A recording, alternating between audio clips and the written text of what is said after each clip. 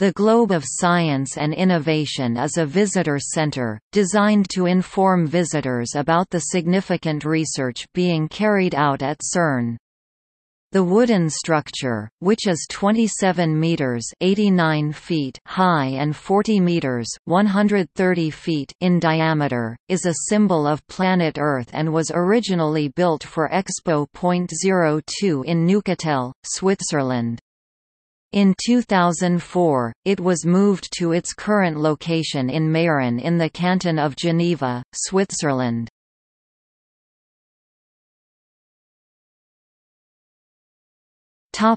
History of the Globe.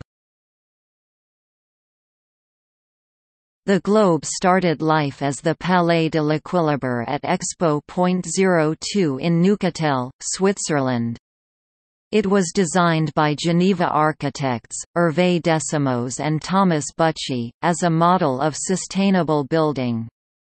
It is 27 meters (89 feet) high and 40 meters (130 feet) in diameter, roughly the size of the dome of St. Peter's Basilica in Rome.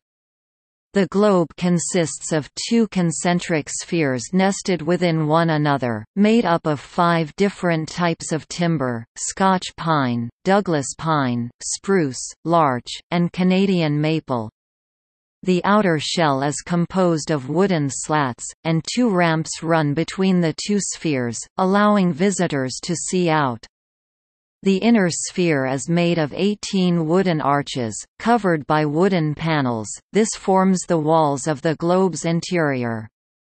This construction model enables the globe to act as a natural carbon sink. After Expo.02 was closed, the Swiss Confederation donated the Palais de l'Équilibre to CERN, and it was renamed the Globe of Science and Innovation.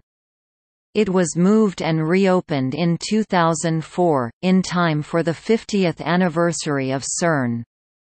In 2010, the globe was renovated and its new, permanent exhibit, Universe of Particles, was opened. The globe is managed by the Foundation for the Globe of Science and Innovation.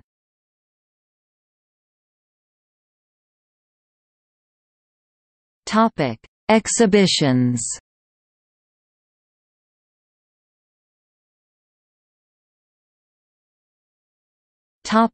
Universe of Particles. The first floor of the renovated globe is dedicated to the globe's only permanent exhibition, Universe of Particles, which was designed by the architectural firm, Atelier Bruckner. It is divided into 6 exhibition areas. Mysterious Worlds. This section presents some of the questions about the universe that are studied at CERN.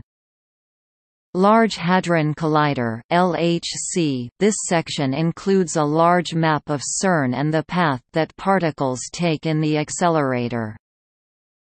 Detecting Particles, the heart of the exhibition. This section demonstrates how the particles are accelerated and detected. Science Without Borders. This section demonstrates how basic research leads to modern technology. The first World Wide Web server, a Next workstation, is shown in this area. In their own words, scientists' own words about the questions that drive their research. Research Area, a live display of LHC collisions.